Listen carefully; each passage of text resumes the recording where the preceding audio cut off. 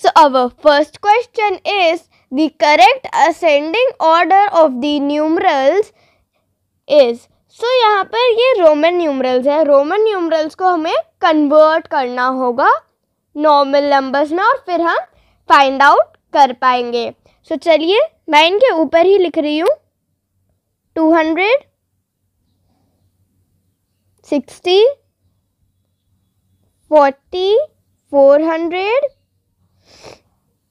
51, 600 और ये 90. अब हमें इन नंबर्स को असेंडिंग ऑर्डर में अरेंज करना होगा. सो इनको असेंडिंग ऑर्डर में अरेंज करते हैं तो आएगा 40. एक्चुअली हम इनको सीधा रोमन नंबर्स में ही लिखते हैं. 40 यानी XL, देन आएगा 51 यानी LI, then LX, then XC, then CC, then CD and then DC. ये होगा रोमन न्यूमरल्स में. सो ऑप्शन डी में है, so it's correct. Next, find the missing measurement in the figure. सो ये फिगर है, इसमें हमें यहाँ पर ऐसे मेजरमेंट्स दे रखे हैं और हमसे पूछा गया इस क्वेश्चन मार्क की जगह क्या आएगा.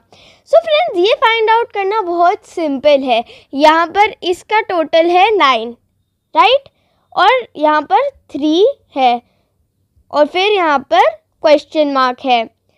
सो इन क्वेश्चन मार्क प्लस 3 ये दोनों भी टोटल 9 ही होंगे. तो अब क्वेश्चन मार्क को फाइंड करने के लिए हम 9 माइनस 3 करेंगे विच इज 6, यानी इसका आंसर होगा 6. तो option B is correct. Next, find the product of 23 into 153 into 23 into 153 into 0. तो इतना बड़ा मल्टीप्लिकेशन देखकर घबराइए मत फ्रेंड्स, ये तो बहुत ईजी है. इनको जब हम मल्टीप्लाई करेंगे तो जो भी आएगा उसको अगर हम 0 से मल्टीप्लाई करेंगे तो आंसर तो 0 ही हो जाएगा ना. इसलिए ऑप्शन ए 0 इज करेक्ट. था ना कितना सिंपल. बट आप एक बार घबरा गए थे ना देखकर कि इतना बड़ा मल्टीप्लिकेशन. कोई बात नहीं. सो our next question, the word MIX happens to be Roman numerals for. तो ये रोमन न्यूमरल लिखा है. M यानी होता है 1000 और IX यानी होएगा 9. सो 1009 ये कहाँ दे रखा है? ऑप्शन डी में. So it's correct. Next, choose the correct option. The prime factorization of 68 is dash. Prime factorisation यानी किन किन नंबर्स को हम मल्टीप्लाई करेंगे कि हमको 68 मिल जाएगा. सो इसका आंसर होगा option B. 2 multiplied by 2 4 and 4 into 17 is equals to 68. सो ये होगा इसका correct answer. Our next question, if 5 by 8 is equals to 20 by P, then value of P is dash. सो यहाँ पर देखिए 5 को फाइंड आउट करने के लिए हमने मतलब 5 को हमने किस नंबर से मल्टीप्लाई करा 20 फाइंड आउट करने के लिए, वो है 4, राइट. तो अब क्योंकि हमने न्यूमरेटर को 4 से मल्टीप्लाई करा और हमको 20 मिला, तो हम डिनोमिनेटर को भी सेम नंबर यानी 4 से ही मल्टीप्लाई करते हैं. न्यूमरेटर और डिनोमिनेटर इन दोनों को ही हम सेम नंबर से मल्टीप्लाई करेंगे. सो 8 multiplied by 4 is equals to 32.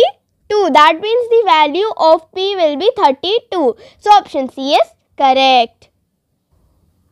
Next, the given figure shows factors of 75. What will replace the question mark? This is the figure. 75 के फैक्टर्स है 5 और 3. सो इसका नेक्स्ट फैक्टर होएगा 5. कैसे? 5 into 5 is equals to 25 and 25 into 3 is equals to 75. ये prime factorisation method था. 5 को हमने 5 से मल्टीप्लाई करा और फिर उसको हमने 3 से मल्टीप्लाई करा तो हमको 75 मिल गया. Next, what is 30% of 3 kg 600 gram? So 3 kg 600 ग्राम का 30% अगर हम फाइंड आउट करेंगे सो वो आएगा Option A 1 kg 80 gram. This will be the correct answer. Next, what is the perimeter of a circle called as? What is the perimeter of a circle called as? So circle है ये circle है हमारा, तो इसका perimeter को हम क्या बोलेंगे, यानी ए साइड को, तो इसको हम बोलते हैं circumference. Option C is correct. Next, how many hours and minutes are there in 585 minutes? तो फ्रेंड्स यहाँ पर 1 आवर में होते हैं 60 मिनट्स, 540 मिनट्स. अब हमारे पास बच रहे हैं 45 मिनट्स, तो उनको हम मिनट्स में एज इट इज लिख देते हैं. सो आंसर आएगा 9 hours 45 minutes. Option C is correct. If this is hexagon then this will be, सो इसमें 6 साइड है और 6 साइड्स वाले शेप को हम हेक्सागन बोलते हैं. नाउ इसमें 1 2 3 4 5 6 एंड 7 साइड्स है. तो इस शेप में 7 साइड्स है, तो जिस शेप में 7 साइड्स होती है उसको हम बोलते हैं हेप्टागन.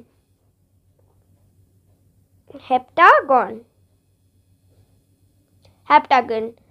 सो ऑप्शन सी में दे रखा है, so it's correct. Our next question, in the given circle 4/8 of the sections are shaded. Which of the following is equal to 4/8? तो यहाँ पर हमें दे रखा है कि 4/8 है इस सर्कल में shaded region, and which of the following is equals to 4/8? तो इसमें हम ऑप्शंस चेक करते हैं. ऑप्शन ए 8/16, तो ये 8/16 2 से कैंसिल आउट हो रहा है. 2 4s are 8 and 2 8s are 16. सो हमें 4/8 मिल गया, ये 2 से कैंसिल आउट हो रहा है. So option A is correct. 8/16 हमारा ऑप्शन ए, फर्स्ट ऑप्शन देखते ही हमको पता चल गया कि it's correct. Next, add the following 3 hours 50 minutes plus 5 hours and 15 minutes. सो इसमें हम आवर्स को आवर्स से और मिनट्स को मिनट से ऐड करेंगे. सो यहाँ पर पहले हम मिनट्स को ऐड करते हैं. 15 minutes plus 50 minutes. 50 plus 15 is equals to 65, और हम सबको पता है कि 1 hour में 65 minutes नहीं 60 minutes ही होते हैं. सो यहाँ पर 60 minutes और 5 सेपरेट हो गया है, तो 60 minutes हम आवर्स में ऐड कर देंगे और 5 minutes हम सेपरेटली रखेंगे. तो यहाँ पर हम 6 को इरेज कर देते हैं और बस ये 5 minutes ही रहेगा. नाउ आवर्स अगर हम ऐड करते हैं, सो 5 प्लस 3 प्लस 1 9 hours. वो 60 minutes भी हमने ऐड कर दिए. सो ये हो गया 9 hours and 5 minutes. So option C में दे रखा है, सो इट्स करेक्ट. अब next question, what value of T makes this equation true? ये इक्वेशन दे रखी है 4 into 9 is equals to 3 into t. This t is a unknown value. तो t की value find करने के लिए हम क्या करते हैं, 4 multiplied by 9 हमें दे रखा है, इसको हम डिवाइड कर लेंगे 3 से, और जो भी आंसर आएगा that will be equal to t. ठीक है. सो यहाँ पर 3 are 9. सो अब ये हो गया. सो 4 multiplied by 3 करते हैं, 4 multiplied by 3 is equals to 12, यानी आंसर है 12. और मैंने आपको बताया था जो भी आंसर आएगा वो t की वैल्यू होगी. So option C is correct.